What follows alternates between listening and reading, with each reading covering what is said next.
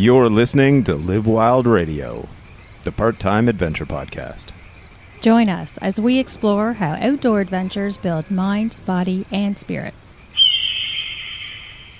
Before we get to the show, we have a partner for this episode, GreatLakesGearya.com. And for our American friends, us.greatlakesgearya.com. And they make great quality kettlebells at great prices. The handles are awesome. If you ever used kettlebells before, you know how important that is. And if you go to checkout and use the code LIVEWILD, you'll save 5%. And that's a big deal because right now a lot of places don't even have any kettlebells. These guys have them coming out their ears. They're happy to ship them to you. Great guys to deal with. And in addition to the kettlebells, they've got all sorts of other fitness equipment, including barbells, dumbbells, weighted maces, all the fun stuff. So go to greatlakesgearya.com, promo code LIVEWILD, and save yourself 5%. Welcome back to Live Wild Radio, the part-time adventure, fitness, and get your life together podcast. Because we kind of veer all over the place as far as the topics we cover. They kind of have a theme. It's about using adventure to make your life better. And part of adventure is fitness and being in shape. And so we talk a lot about fitness. And one of the things you're going to run into as a human being is injuries. So that's actually what we're going to talk about today. Ideas and ways of coping, like working through, we're not talking like a broken bone here. We're talking like the little pain in the ass niggles that, you shouldn't ignore, but, you're not going to the hospital for. That's right. Yeah. So you're going through something right now. Yeah, so Winston asked me, what do you want to talk about? I'm like, the only thing that's been going on for a while are these injuries I'm trying to overcome, and it's really annoying. And so currently, there's a couple things I'm going through. So I may have mentioned it on the podcast, but for about a year now, I've been feeling numbness in my feet. And unfortunately, it started to appear right at the end of the 10,000 kettlebell swing challenge, which we thought were just tight calves. But I started to look into it more thoroughly and went to a neurologist. And after a scan of my spine, we've seen that I've got some severe degeneration in my lower spine and my neck. My neck's probably because of work. And by the way, I have no pain. Yeah. So that's a plus. And everybody's saying, wow, you should.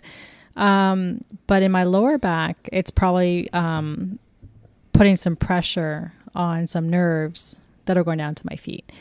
So we're trying a couple different things, including, if I do have any tight calves, to try and relax them. And I have noticed some improvements. That's a light at the end of the tunnel. But, it can be tricky when you're doing things and you have this constant thing that's a little bit concerning, right? So that's one thing. And then the other thing that kind of resurfaced, I lived for about a year in this apartment, this house that had no stairs. And shortly one day I had to go to a friend's house and I had to walk down their stairs. I'm like, holy shit, my knees really hurt. And it kind of gave out.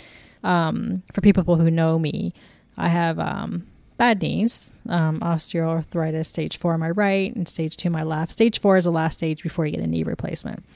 But I've managed to steer away from any of the symptoms of that in terms of like not being able to live my life, not being able to do things, because I've lost quite a bit of weight when I first was diagnosed with it, about 50 pounds, and strength trained. So that was concerning that was happening again. Doesn't that actually, the cool thing is that when you had the apartment with stairs, the knees got better at going up and down stairs. And then when you had the house... Well, you didn't really notice it getting better, but I certainly noticed it not even a year. We were only there for 10 months. Yeah. But how much worse. And also I used to walk up and down the stairs at my work, right? Mm-hmm.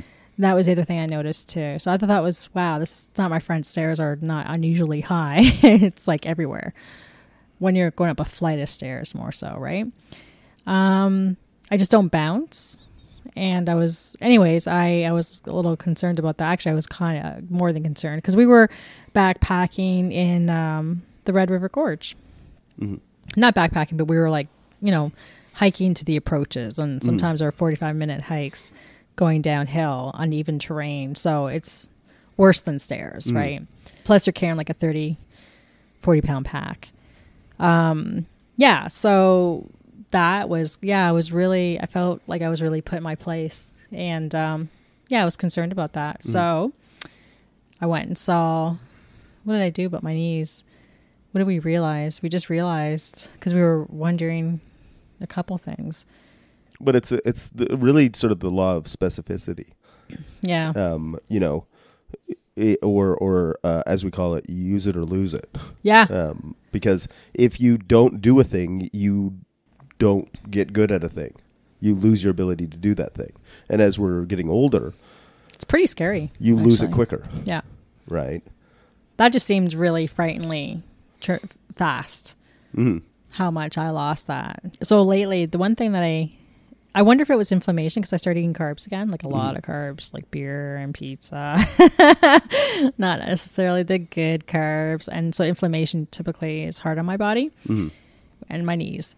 So I wasn't sure if it was that, or I was chalking it up to, I think it was that, or just not even being used to hiking, conditioning your knees. Yep. Which very much is probably accurate. And basically after that, I started doing step downs. My chiropractor just, pointed out you're probably weak in those muscles, so you should consider doing one-legged box squats. I can't even do that, with one leg. So I just went to a yoga block and I simply stepped down, or even just like a stair and step down, a controlled step down. Yeah, slow and touch your heel down. And touch your heel down instead of your toe. And so if you do that repetitively 5 times, and I noticed after a couple of workouts, that seemed to really, really improve. Yep. I don't know if it's because of that or I started keto. Yeah. And then, but this is the thing. It's like, because we're taking a multi-pronged approach to fixing the problem. Yeah. It's not going to be any one thing. Right, the training's going to help because and also on your mobility day doing sissy squats, those are really good for the knees too. Yeah. Right. Yeah. So you're doing step down, sissy squats plus regular squats plus, deadlifts and swings and so there's the whole and hamstring curls. Yeah. Which I never do. So some good exercises to try and get back into your routine and round things out so you can walk downstairs and not complain. Yep. You don't have to side shuffle.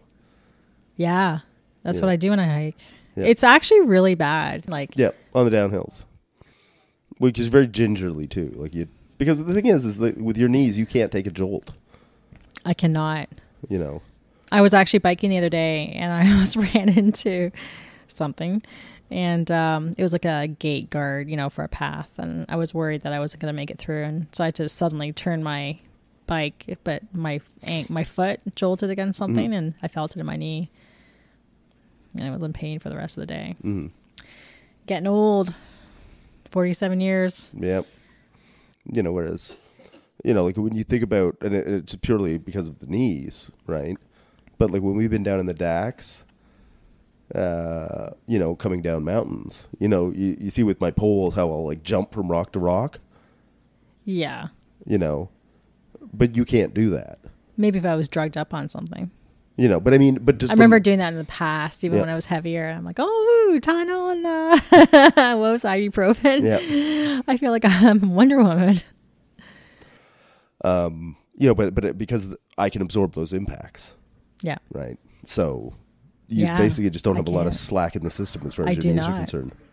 At all. Mm-hmm. So, I don't know. What do you recommend to people like me? So that basically, Catharine as the impetus for this episode, kind of lets us address issues that a lot of people run into. So if we'll start with knees, right? Because it's so common that people have buggered up knees. Yeah. Right. So number one, Get it checked out. Yeah, obviously, right? You know, go see your doctors, all that kind of stuff. But just from a training standpoint, number one is something like step downs, right? It trains all those little muscles around the knee. And it trains you control, one-legged control. Another thing, and you've got to get creative in how you do this, is backward sled dragging, like walking backwards, dragging something. Yeah. So you could get an old tire and just attach a rope to it, you know, and drag it. But what is that working? Is that your quad or your hams? no, it's all front. It's all It's knees. all front? Yeah, but it's that motion, right? The backwards step. Yep. Or backwards uphill walking if you can, like a grass toboggan hill, you know, walk up it backwards. Yeah.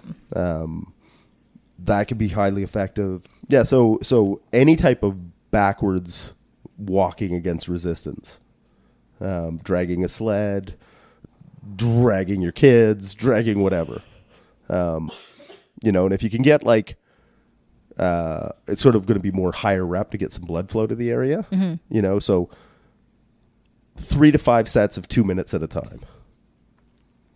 Right. So we're not doing reps. How many times a week? You know, 2 to 3. Okay. So pretty straightforward. Yeah. Same thing with the step downs. You know, you don't need any big crazy heavy weights or anything for those. You know, it's just not at all. You don't need it. Like it's just slow and controlled. Yeah, to stand at the edge of a step, like facing like you're going down the stairs on the last step. Yeah. And step down, and the leading leg that is stepping down, pull your toes up so your heel taps lightly, and slow and controlled up and down. It hits all those little stabilizers. It hits the main movers. Gets everything. It teaches coordination, like everything to fire together properly. And that could be part of the problem, is that things aren't, because you haven't done something in a while. Things are just not firing properly. Yeah. Not that you're not strong. Yeah. But the thing is, it's like you can be strong, but if you need to be able to express that strength in different planes of motion, right? And that's where practice comes in. That's why with a lot of new movements, you progress so quickly with them because you already have a base. Yeah. Yeah. So those two, backwards walking, and step downs, two of the most effective things you could do for your knees. Yeah. And then adding in, because everybody should be doing some sort of hip hinge already. Okay. Right? Because we talk about it all the time. Yeah. Adding in like leg curls, banded leg curls, you know, towel resisted leg curls where somebody holds a towel over your feet. Because when you're doing like a kettlebell swing or a Romanian deadlift,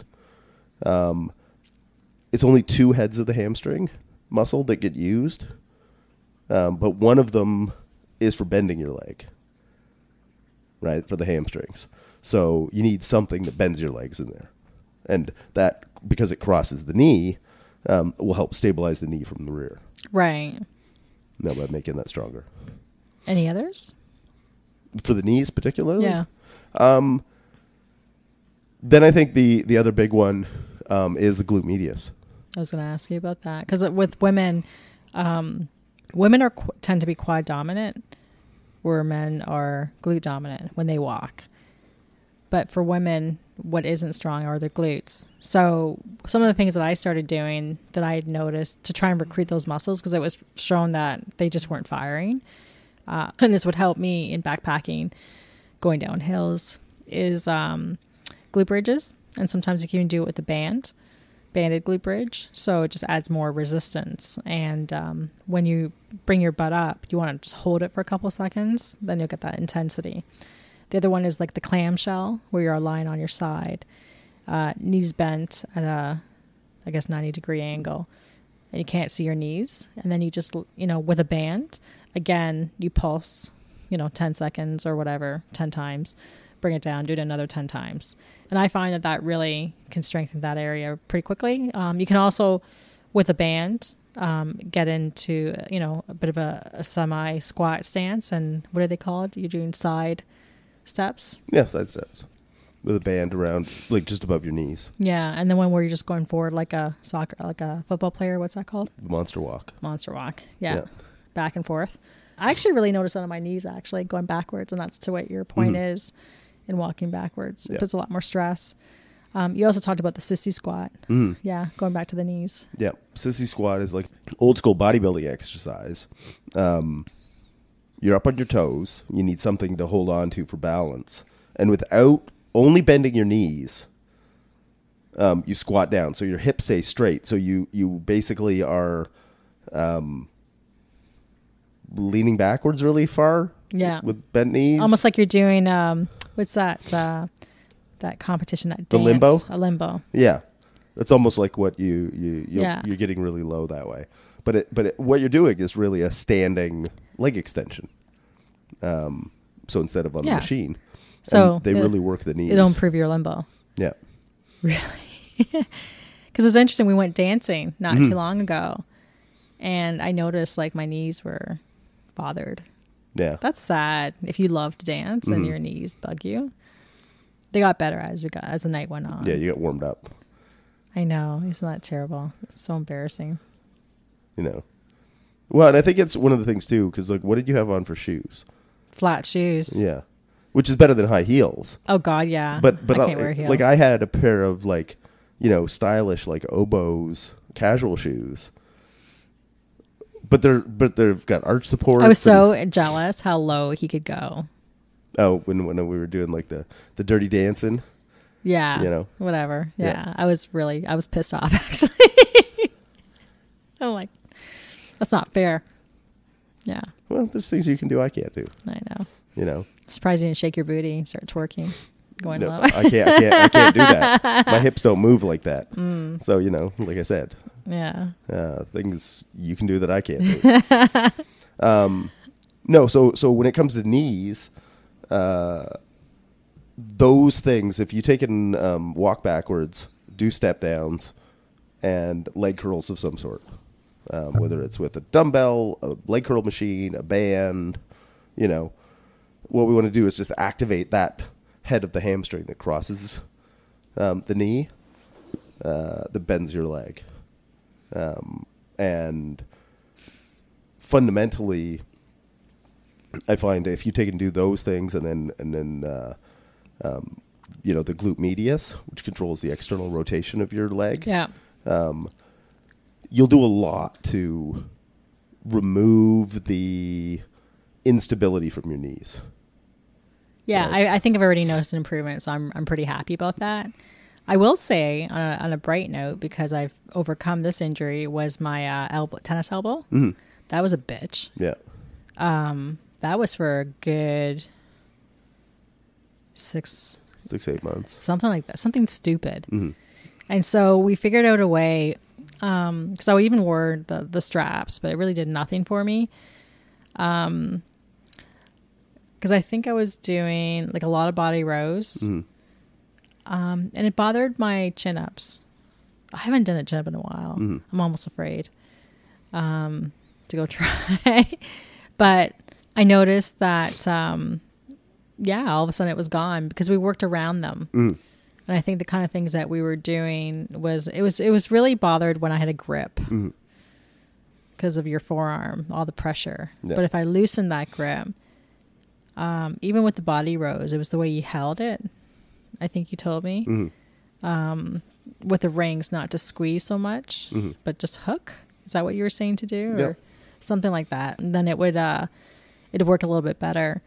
But it didn't seem to prevent because, and I say that my progress because I was still at first I wasn't able to do chin-ups, but I was certainly, once it healed, able to do more chin-ups than I did when I first started. Mm-hmm. So obviously that wasn't inhibited.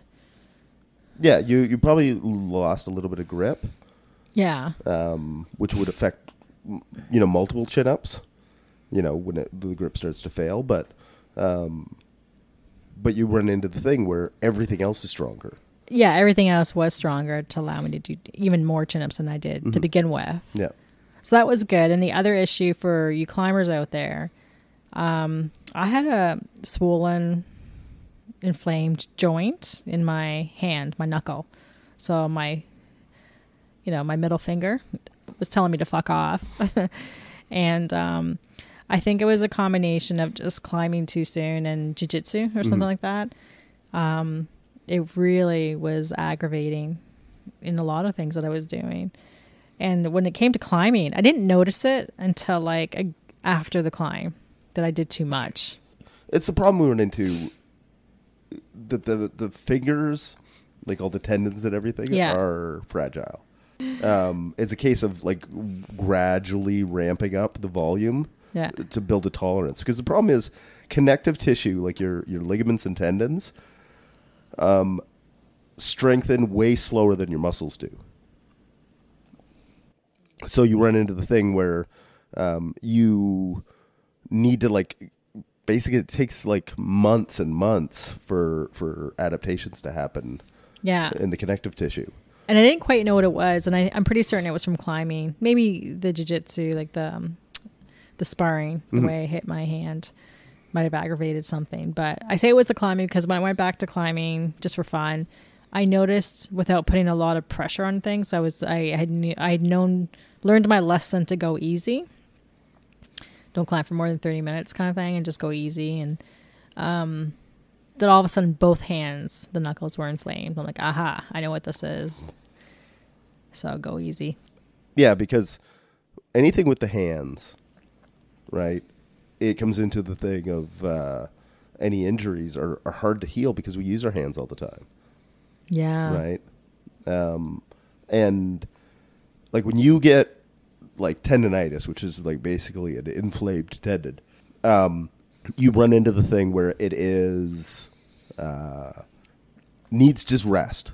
Like it needs time to heal. Yeah. Right. So you can't keep climbing. You can't keep, and the part that sucks is it can take 2-3 weeks or longer. Nobody wants to do that.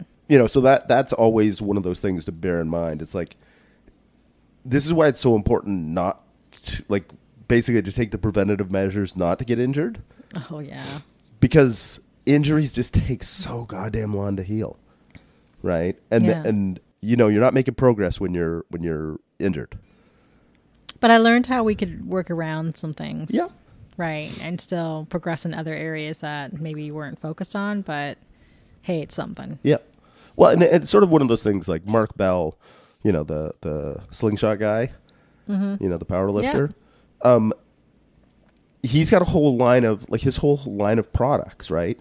He came up with the slingshot because his shoulders were so beaten up, but he still wanted to be able to bench press, right? Knee wraps, wrist wraps, elbow wraps. And you can use blood flow occlusion bands, too, for a tennis elbow, can't you? Yeah, because you can keep training, but it's so light, it's not going to hurt the tendons. So basically restricting blood flow to your muscles has the same training effect as if you're doing really heavy weight. Yeah. Yeah. So you can do low weights, like higher volume. 10 to 20% of your maximum. So because you're basically it's these compression bands you put around your upper arm, and it limits the blood going back out. So what you run into is there's more metabolic waste products. And more fatigue quicker with lighter weights. So you get this great training effect, but it's easy on your joints because it's baby weights. Yeah. Like when I do it, it's like I'm doing dumbbell curls with 8-pound dumbbells. Like if I didn't have the bands on, it'd be one of those things like I could juggle them, you know what I mean?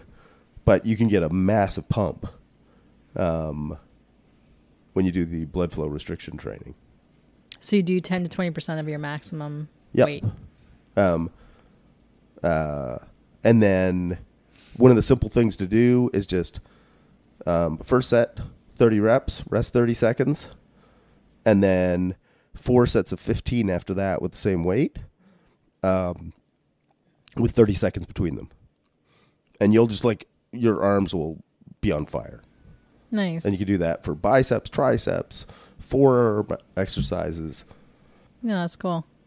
Yeah, so I was pretty impressed with that. What about you? Is there any injuries that you overcame that you're like, haha?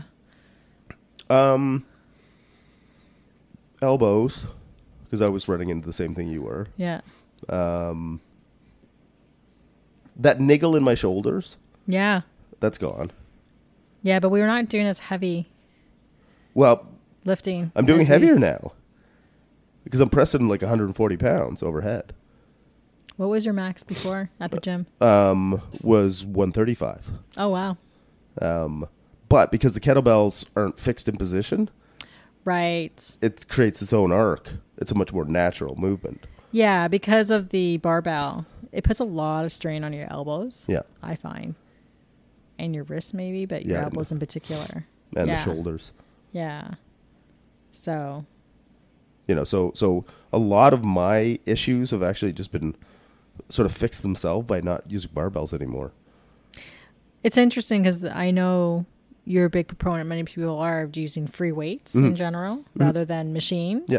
In a way, it's kind of like the same thing. As long as you're doing it the correct way. Yeah. That's the key for form. Yeah. The form's correct, so you don't hurt Well, yourself. and that's why, like, say, I'd much rather have the average, general population client to do trap bar deadlifts rather than barbell deadlifts, right? Because they're not having to move their body around the bar kind of thing, or the bar around their body. Yeah. They're just in the middle.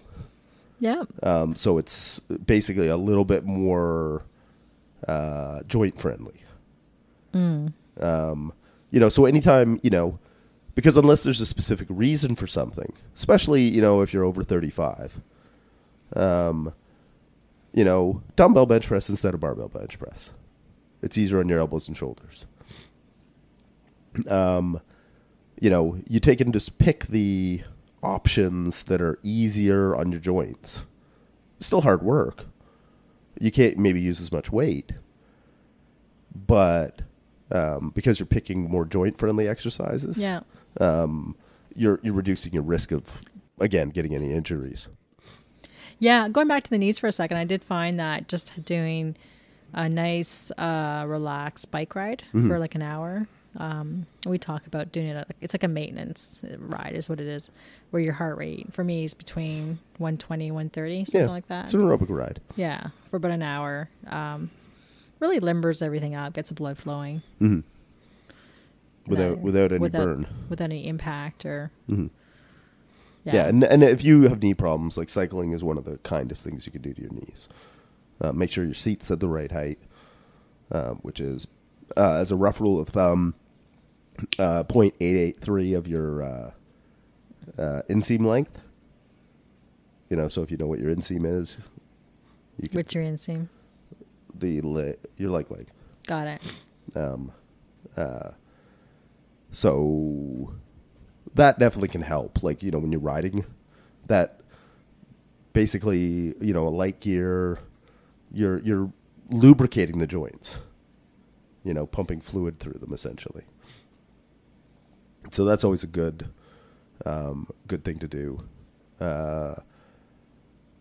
Yeah, I think, if people have bad backs, that's one I'm familiar with. Uh-huh.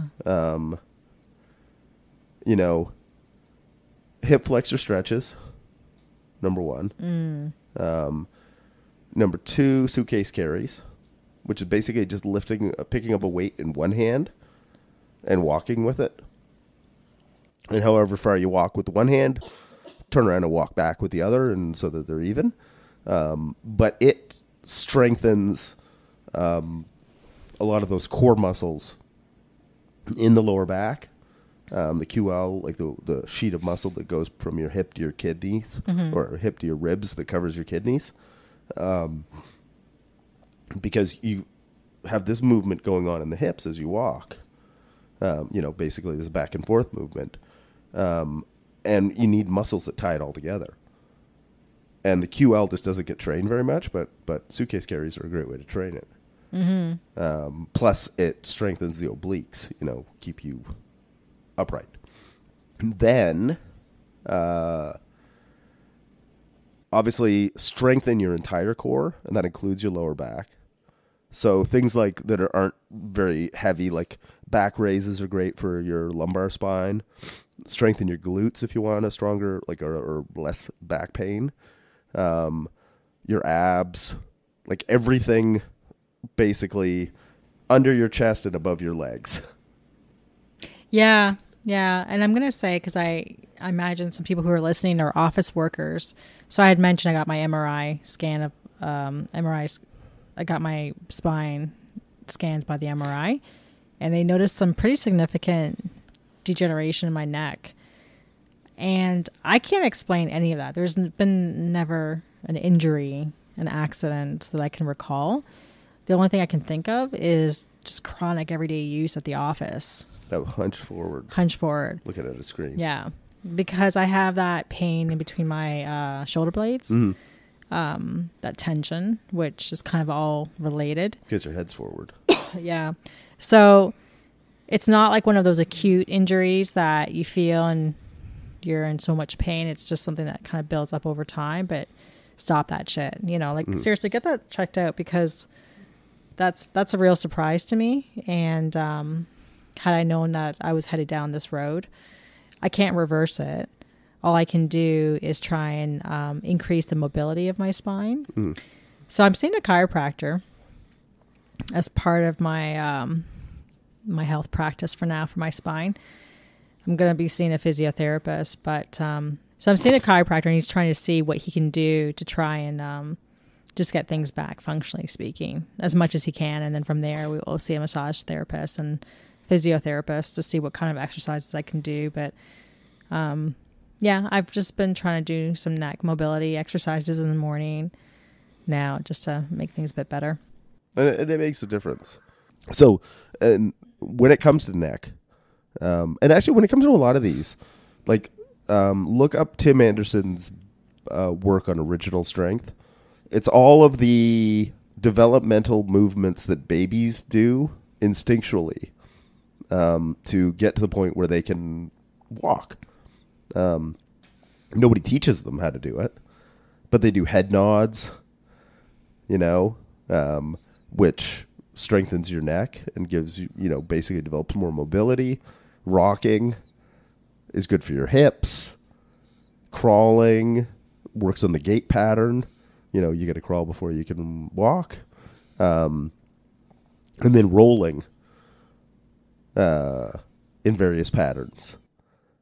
And it really is. It's great, because if you're rolling, you obviously have to have mobility in your spine, right? It naturally develops it without even being that hard. You know what I mean? You're not doing some big stretch or anything like that.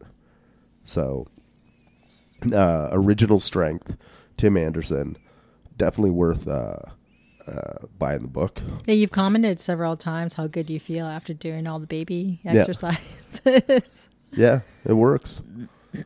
It's that kind of thing. It's just those little pieces. I feel like giving you a soother. Yeah.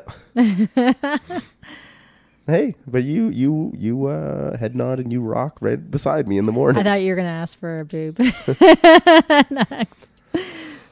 Think of it as a ongoing holistic practice, for yourself, right? The idea of, while there are different professionals out there that can help you, you are the captain of your own ship, right? So it's that kind of thing of like going, hey, this hurts, and getting on top of it. Like, that's one of the things, like, I'm really proud of Catharine for. It's like, she's like, okay, I've got these problems. And she would go see professionals. We would talk about it. We would implement a program, and they're improving. Yeah. Right? Yeah. Whereas she could be one of those people that has the problem, complains about the problem, but doesn't do anything about it. And that's not been my experience with you. So that's actually, really, really good.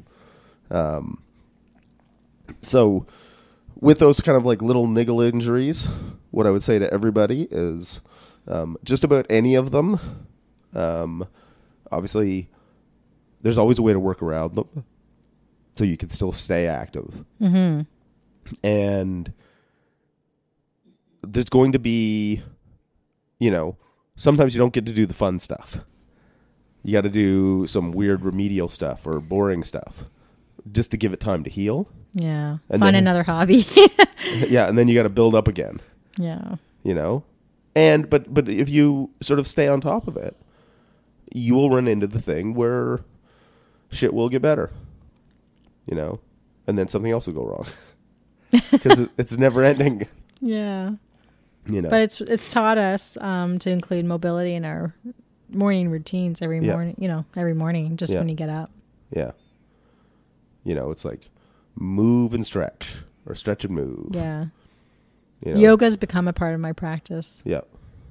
Because I've been told, I already knew that I had a tight thoracic spine, or that midsection of my back. But I didn't really pay attention to Allison. She's probably shaking her head. But it took me to see a neurologist to get an MRI to realize, holy shit, this is going on.